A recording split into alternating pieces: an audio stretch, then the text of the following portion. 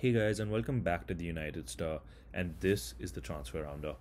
I mean, the news has been going all around about Jadon Sancho. He's been the main, player that's being discussed when it comes to Manchester United, and that saga's done and dusted with. As you know, we have signed him without any add-ons for 73.5 million. Great thing. I mean, it's a different story that we've actually got him on the cheap compared to the offers that we were making before, and understanding that is a different ball game altogether with the breakup and breakup payments and so on and so forth. But 73.5 million for Jadon Sancho, he's a Manchester United player pending a medical, and that's great news.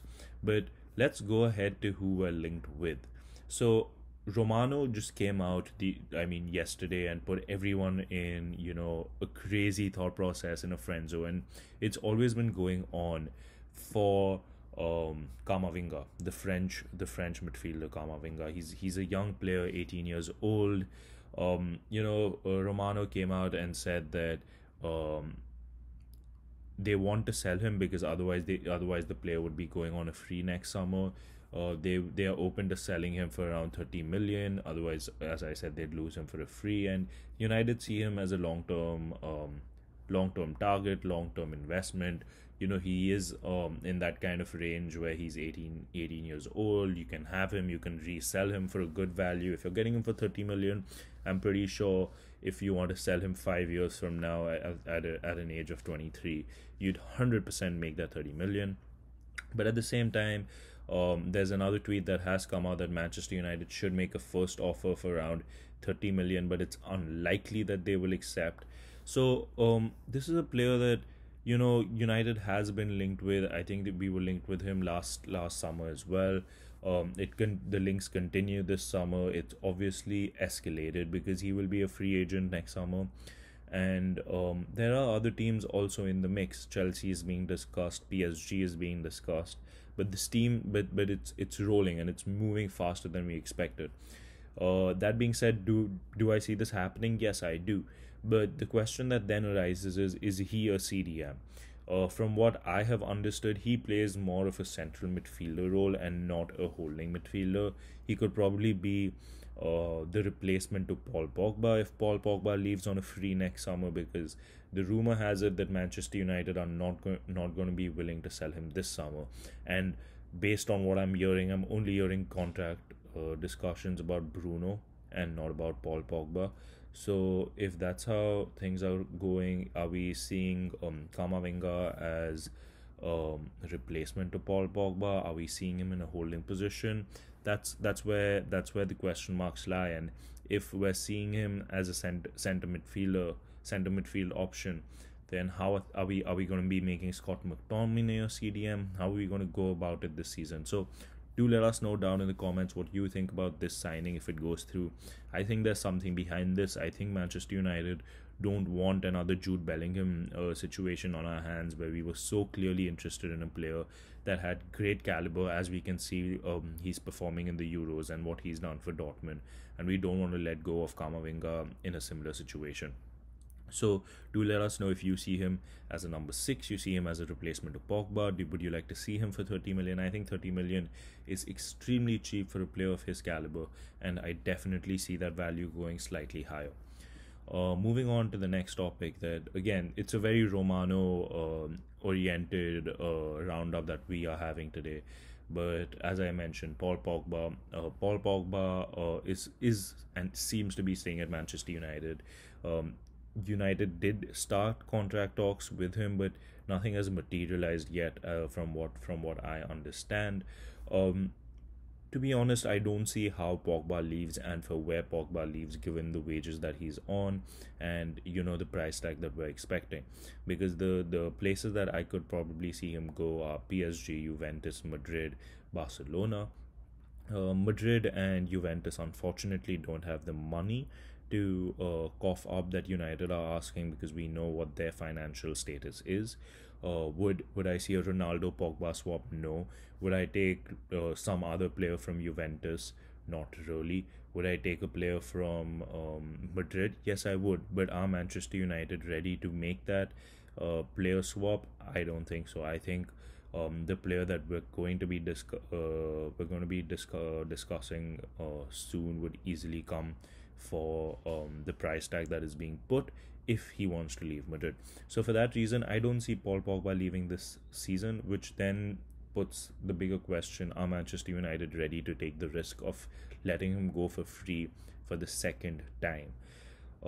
Personally, I think if Manchester United manage to have the window that everyone is talking about, Paul Pogba will sign a new deal for Manchester United. It may just be him signing a deal for the year so that he doesn't go for free. And if we win the Premier League, or if we get some significant silverware or pull off a miraculous Champions League win, he continues to stay and he doesn't leave. But I could see him just signing a contract, maybe a 2 or 3 year extension, with the agreement with the board that he does get to leave when the right offer comes, something very similar to what Jadon Sancho did with Dortmund. Moving on to the player that we were then talking about at Real Madrid, it is none other than Rafael Varane. When it comes to Rafael Varane, I think it's very clear. The player wants to leave, but the question that I have is this another Sergio Ramos situation that happened to us a few years ago, where the player just keeps saying that, oh, I want to leave. The media keeps pushing this fact that the player wants to leave for him to then get a big fat contract at Real Madrid, because Ramos is going to PSG. That's more or less confirmed. Are Madrid ready to lose both their centre backs? Rafael Varane at Manchester United, I would love to have him as a player at United. No doubts. I think him and Maguire would be a perfect combination, given the fact that I think Maguire has just come into the side, been given the armband, has been placed next to Lindelof. There's a lot of pressure on him, and having a serial winner in a player who's won the Champions League, in a player who's won the World Cup, you name it, he's won it. Having a player of that caliber next to you and removing the pressure off the captain, we could probably see an even better Harry Maguire, and a player who justifies his price to the media. He's already justified it to us fans, at least to me as a fan. But he then manages to justify that price tag even to the media. So I think having Rafael Varane would be great. 50 million. Romano has come out and said it won't be easy. But what I would really like is we get these players in before preseason starts or during preseason, and not towards the later end, so that they can settle in with the squad and understand the squad, and the squad is being built from day one. So as we've already spoken about, when it comes to the transfers in, Kamavinga is getting into a heated topic. It is something that everyone's discussing. I do see it happening. I hope that it happens and it's not another Jude Bellingham situation on our hands. After which, Rafael Varane is another player who's been spoken about since day one of the transfer window, and it seems like it is a possibility. Can you imagine having Rafael as our centre back with Pogba and Kamavinga playing that French connection? And God forbid, I mean, if Martial stays and he's playing a game up front, we have a full spine. We're just missing the keeper, and the keeper should be French as well. And if we go back to 2015, not 2015, 2017, Hugo Lloris could have been our keeper.